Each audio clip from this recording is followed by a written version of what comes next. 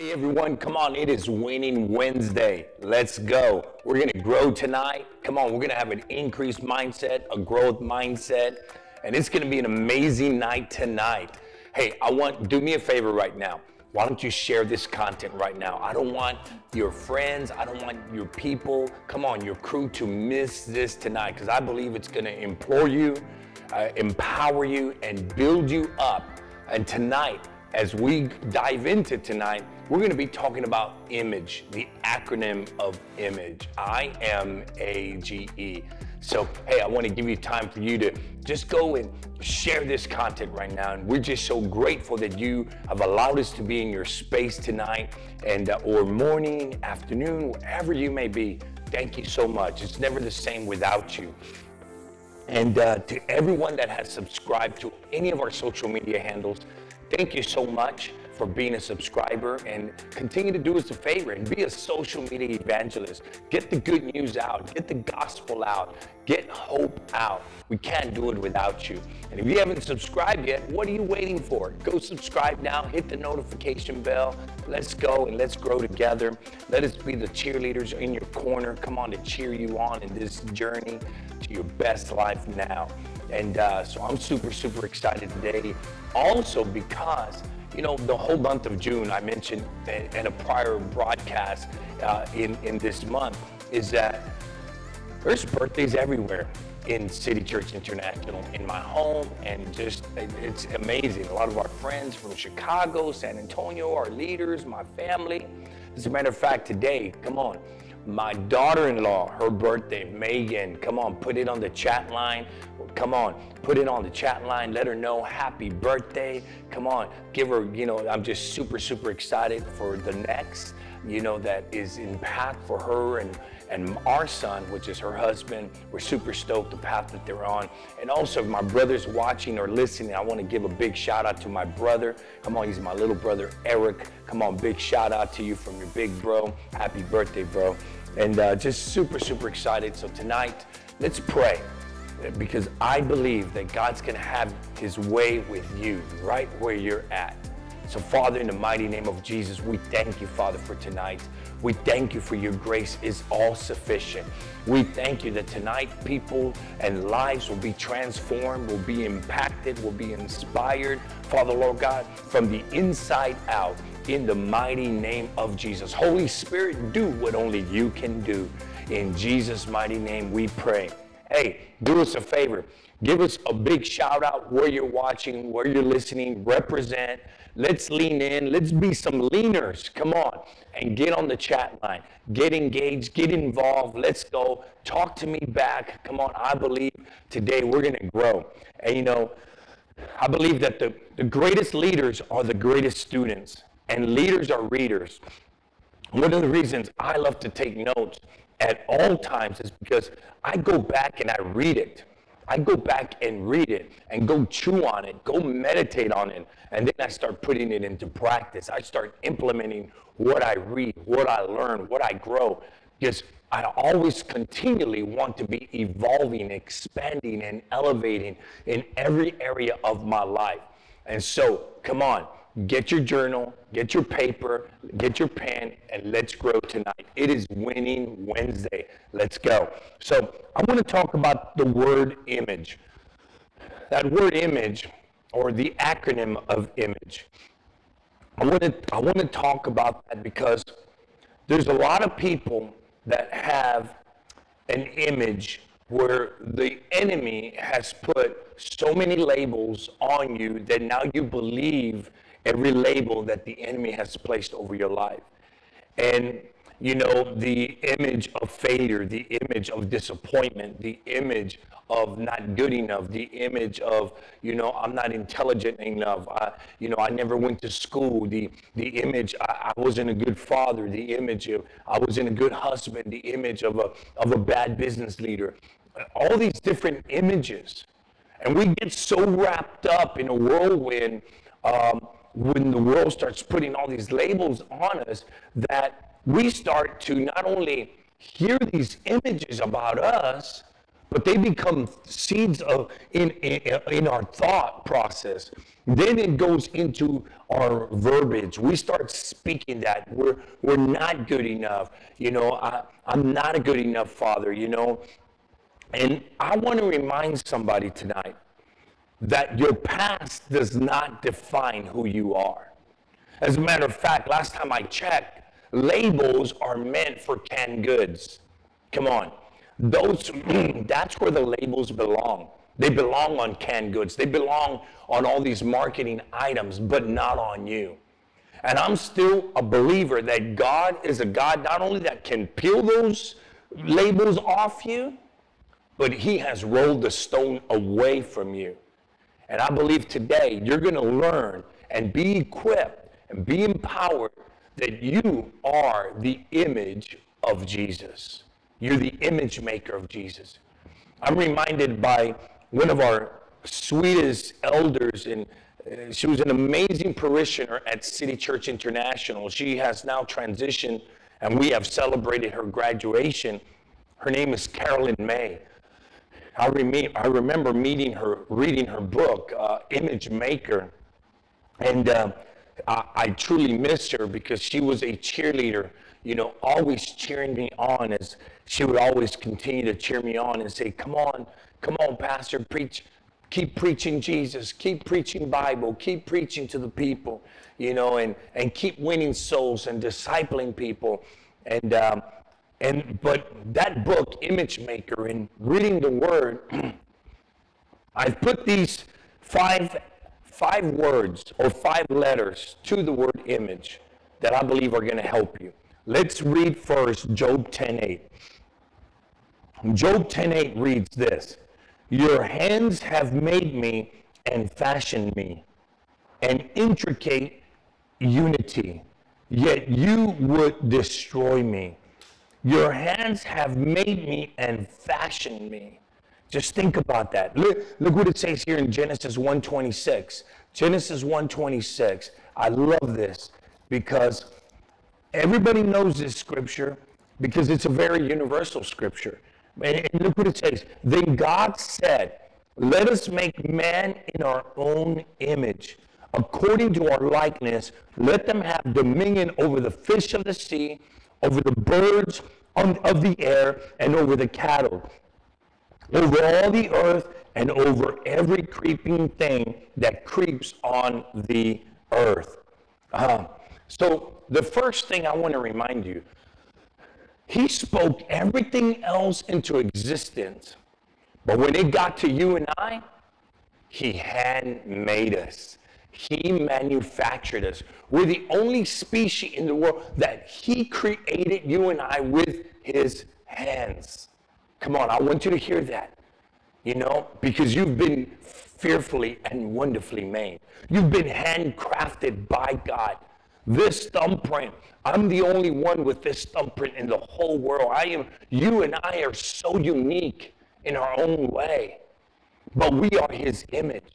And today, a lot of people still are being defined by their past. They're being defined by their defeats and their failures and the mistakes and the wrong words they've said and the things they've done, that they feel that this image is still on them. But can I tell you, Jesus is enough. And I want to remind you that you are his image.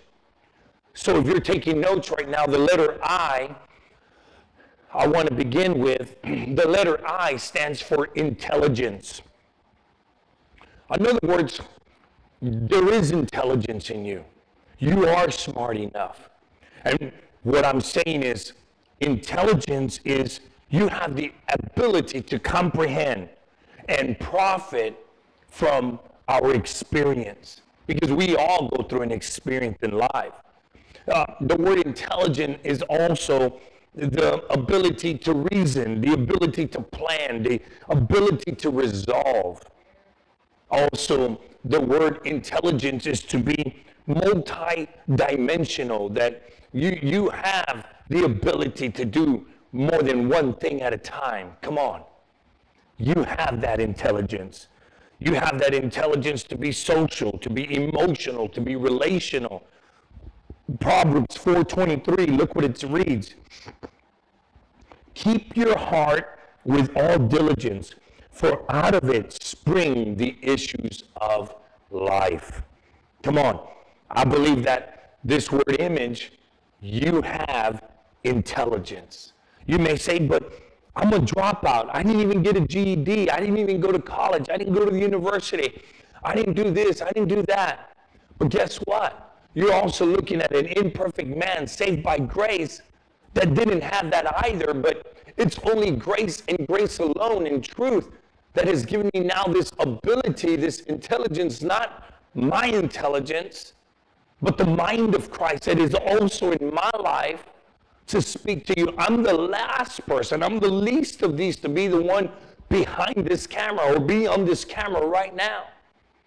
So you are intelligent, you are brilliant, you are smart, you are enough. Why? Because Jesus is enough. And look at this, the letter M. The letter M is makeup, the makeup of who you are. You know, the word M, or that letter M, or makeup, is the synonym for personality, the makeup of who you are, the unique expression of who you are, who I am. It's our distinct. It's what makes us unique. It's what makes us different. You know, it's who you are. It's your personal traits. Come on.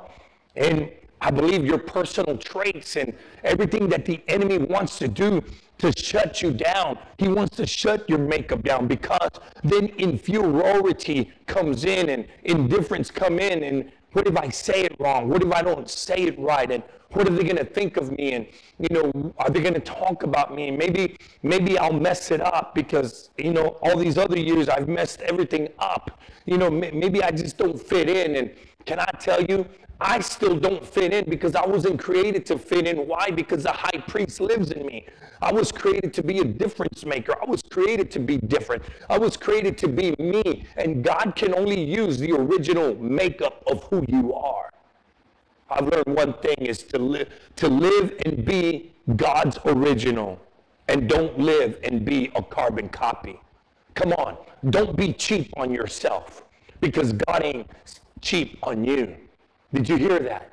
And I'm here to tell you today that the makeup of who you are, I am spontaneous.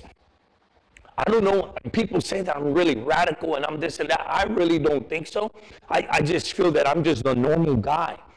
I'm a normal guy because people think that I'm radical because of just things that happen around me or in my life. No, I just apply what the Bible says. You know, but I'm also humorous. I love to joke around. I love to have fun. I'm adventurous. I'm a risk taker. That's who I am. And I love it, you know. And the letter A, come on. So if you just saw that, the letter I for intelligence, the letter M for makeup, and now the letter A, ability. Come on. You have ability. You have capacity. You have skill and skill set. Your ability may not be mine, and my ability may not be yours. We all don't have everything, but we have something. Did you hear that? We all don't have everything, but we do have something. You have to establish goals, and you got to reach them. Why? Because you have ability. This is why you write those goals. So you can have an aim, you can have a target, because when you have no goals established, you're aimless. And the reason we put goals is there because you have ability. You have the ability to reach them. You have the ability to crush them and to dominate. You have ability. Come on, if you're tracking with me and you're writing your notes, the letter I, intelligence, the letter M, come on, makeup, the letter A, come on, ability, and here's the letter G, gifts. Come on, did you hear that? Gifts. The letter gifts, you got to unwrap. You got to unwrap the gifts that God has placed in your life. Whether you believe it or not, there is gifts inside your life. And maybe you're listening to right now and you're probably saying, no, I don't know what my gifts are. I really don't have gifts, and I just don't believe that. Well, whether you believe it or not, I'm here to tell you, you do have gifts. Those gifts are from God. He placed them in you. You are gifted. Maybe no one's ever told you that you're gifted, but you are gifted. When you were born, you were birthed with gifts. It's not like God is now, wanting to put gifts in you. No, when you were birthed with gifts. But it's up to you and I to unwrap the gifts inside of you. And not only that, but when you are born again, then you were given spiritual gifts. What do I mean by spiritual gifts? Look at what it says here in 1 Corinthians 12:7. Look at what it says. For to one is given the word of wisdom. 1 Corinthians 12:7. But the manifestation of the Spirit is given to teach each one for the profit of all. Come on. So when you're born again, you were given spiritual gifts. Look at what the book of Ephesians say in Ephesians 4:7. I love this. And I'm reading this because I want to prove to you, I want to show you that it's in the Bible that you have gifts. You have gifts. But to each one of us, grace was given according to the measure of Christ's gift. According to the measure of Christ's gift. And like I said, your gifts are not my gifts. My gifts are not your gifts. Maybe your gift is not the gift to be on this camera set. But maybe you're the gift. You have that gift for pictures. You have the gift for photography, videography, production, film, screenwriting, all that, design and all those things. But when you have a gift, we have gifts. And when we are born again, God has given us a measure, according to His grace, spiritual gifts.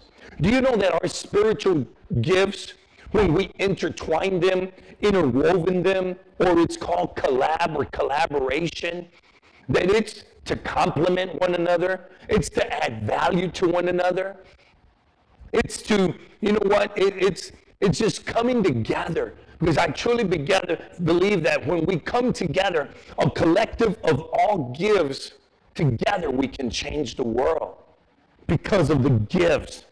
And I'm reminded that God's expression are done through God's image. Did you hear that? God's expression are done through God's image. In other words, what I'm telling you is, when you live out God's original identity and you start to function in God's identity, He will start to express His expressions through your life.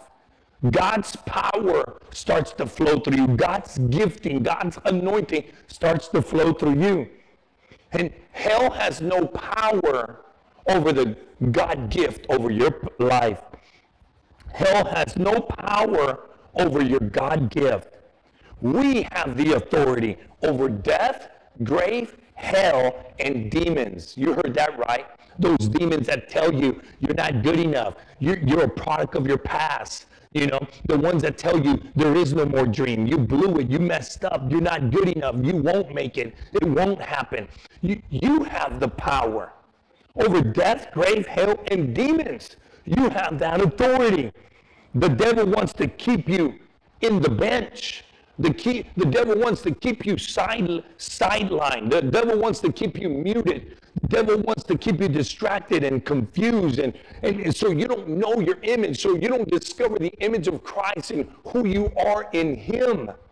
As a matter of fact, when you begin to lose yourself is where you begin to find yourself. Let me say that again.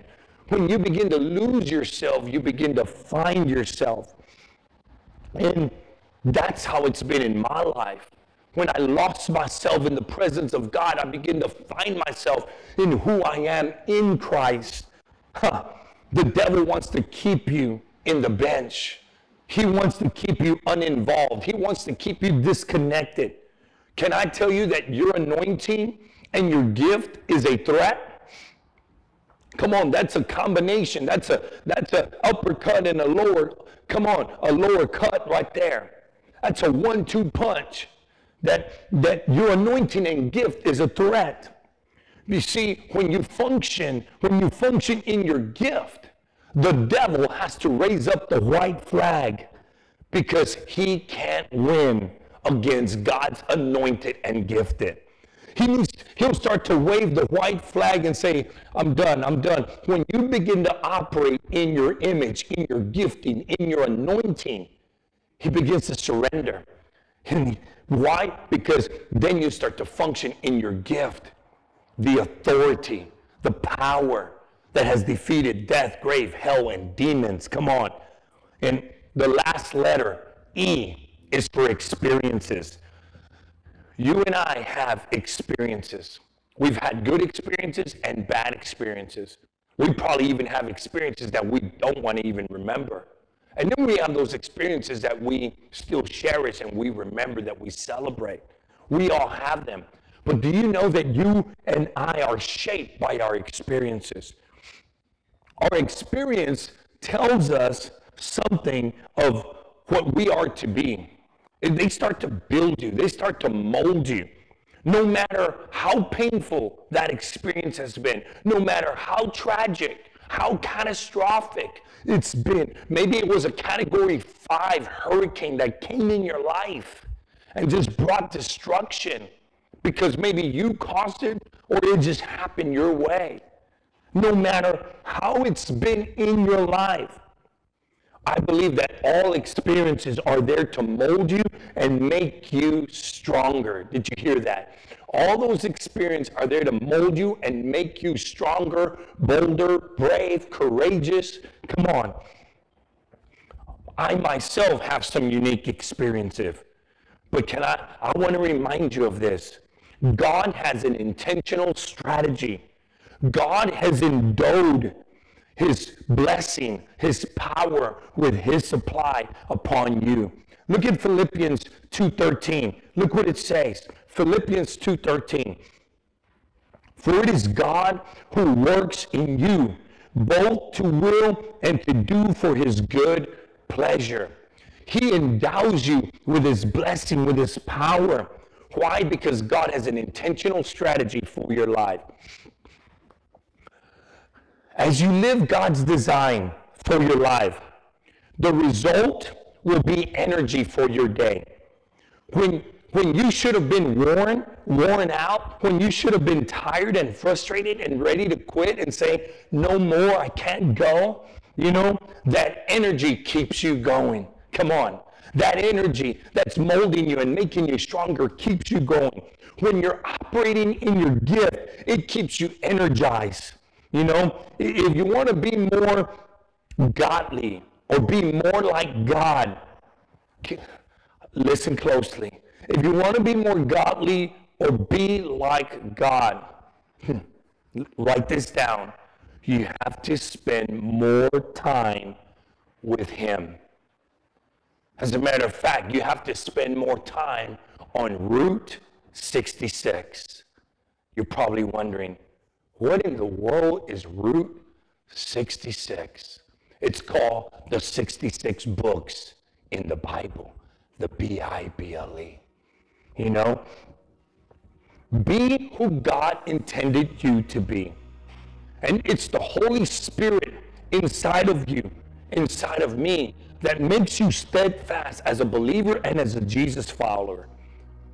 I close with this today because there's only two things you can do today with your image. Here it is. I'm about to drop a bomb. You can choose to be a God pleaser, or you can choose to be nothing. Who will you be today? Come on, I believe you're ready to step into your image. Wherever you're watching, wherever you're listening, I want to give you this opportunity to simply say, Jesus, I give you my life. If that's you watching or listening, come on, only God can, come on. He's the one that has already removed the stone off your life so you can step into the likeness of who he created you to be. Just simply say, Jesus, I give you my life. That's simple. Open up your heart and say, Jesus, I give you my life. The moment you open up your heart, Jesus is coming into your heart, you become a new creature, a new creation in him. Guess what? You have a new label, and that label is you are an image maker. Come on, let's go. Come on, I'm so proud of you. Stay on Route 66. Come on, stay on Route 66 and find out more of what God has to say about your life. I also want to say thank you to every generous giver, for your faithful partnership, for all those faithful partners continually that faithfully tithe and give and sow and are generous to see 1 billion soul harvest. We can't do it without you. It is very simple, safe, and secure. Just click the link in the bio, go online. You can click to give online, and we want to say thank you. And we declare and decree Psalm 65:11 that he will crown your year with his goodness. His path will drip with his abundance. We decree and declare that you think, you believe, you expect, you receive increase, increase, increase in Jesus' name. Come on, we're believing and trusting God. All things new over your life. Come on, and let's go into the mission field. Love God, love people, serve others. Come on, and change the world. Let's go live out God's image in your life. Don't forget, share this content. Let's go.